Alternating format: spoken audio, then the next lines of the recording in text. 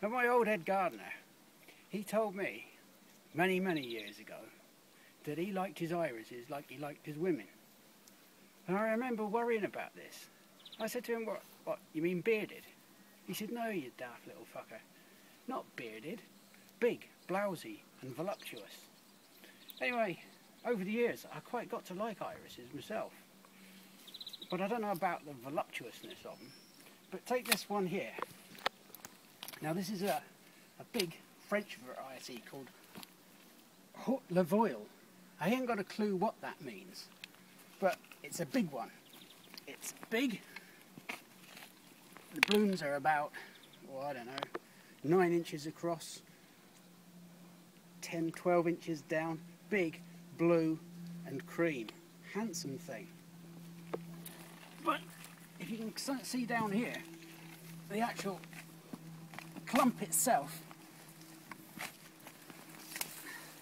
it's just tired. Now it's been a bad year because we've had very little sun, but if you look at this, I need to regenerate this, and the time we do it is midsummer, and I'm going to show you how to do it, because all irises benefit from rejuvenation. You can see here, these are the rhizomes. Now these have to stay on top of the soil.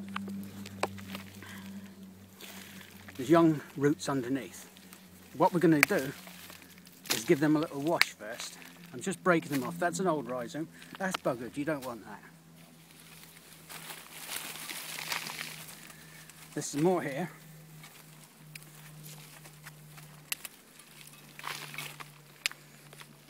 I'm just breaking the nice young fresh growth away. This is a good example. You see how the old rhizome is tired, rotten. You can see just here the adventitious shoots of the young growth. Those are the things we want. Now most people think they'll do their plants in the spring or in the autumn, but midsummer is the best time for these boys.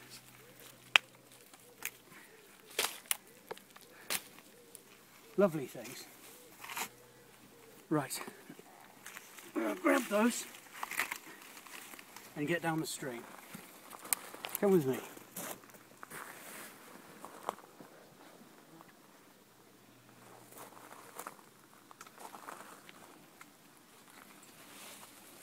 I've never understood, if he likes big and voluptuous women, why he had such a mousy little wife.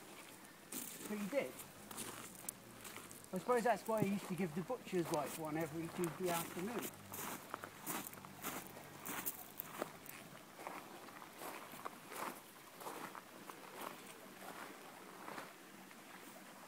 This is a lovely plant. This is a Regersia. This is Elegans Superba. I have this at the end of the stream because it just seems to fit.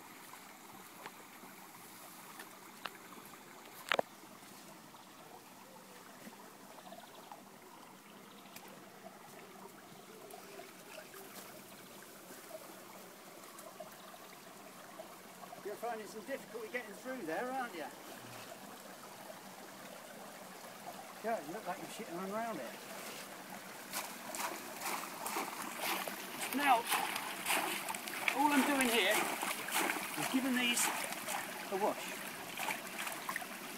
There we go.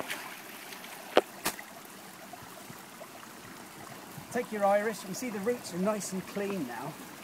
What we're going to do is cut the fans back. You got that?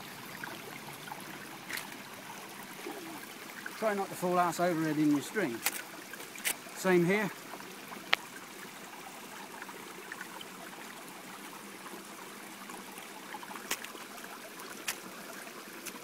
And we'll do that with all of them. You can see these lovely young roots here.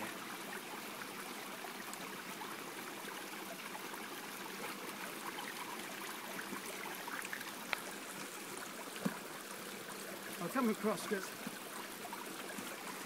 I don't want the cameraman coming across the stream because he'll be arse over it, isn't it?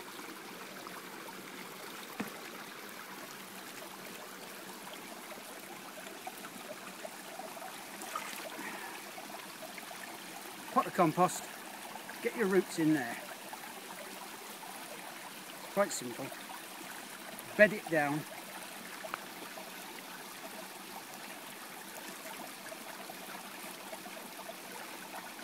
You need to use those few roots, if you can, as an anchor. And leave a little bit of the rhizome exposed.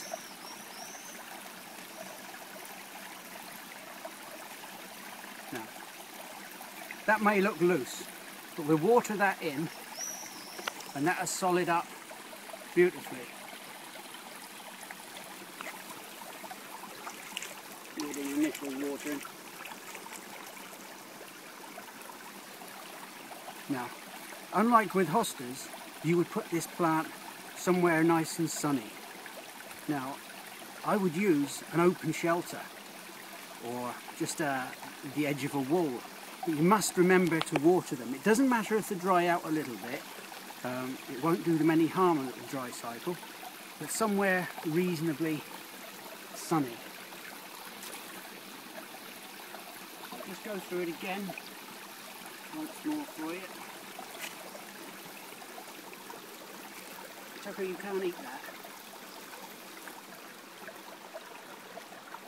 Again.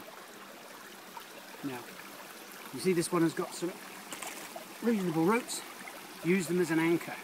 Them into the soil and try and lay the rhizome on the surface. Some of these divisions don't have very large rhizomes. They will produce one, don't worry.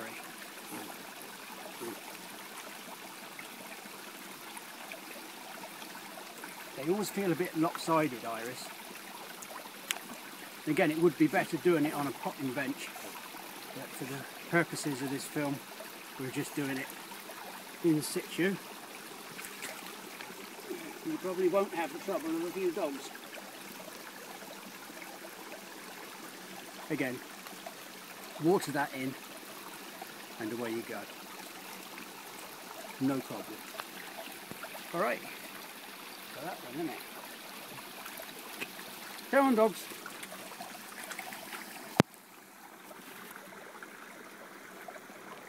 Have you knocked my bloody flowers over?